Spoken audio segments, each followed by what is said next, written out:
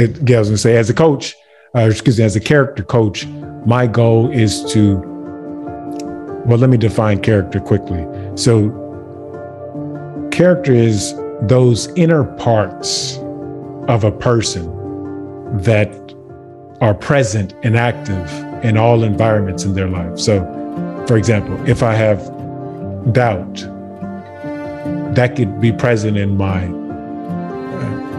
home life, when I'm out in the street trying to meet people, or associated with a business.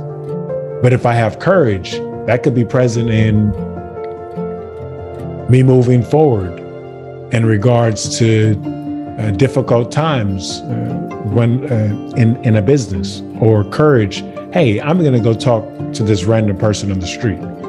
And so my goal as a character coach is to be able to get a person to a point where I can drop them in any environment and they remain loving and productive. And they're pleasant to be around and people enjoy working with them. Mm-hmm. Well, let me ask you in regard to this, because there's a lot of truth that you mentioned, coming from forgiveness to, being aware of your beliefs and those limiting beliefs that a lot of people are not even aware of, and that are hindering you from, whatever that result you may be looking for. But, kind of pivoting back to your story, Emmanuel, how did you come to these conclusions? Did you have to struggle with those in your own life that said, okay, I got to forgive this person, I got to forgive this environment, or I even got to forgive myself, to be able to, obviously help now, be that character coach that you're known for?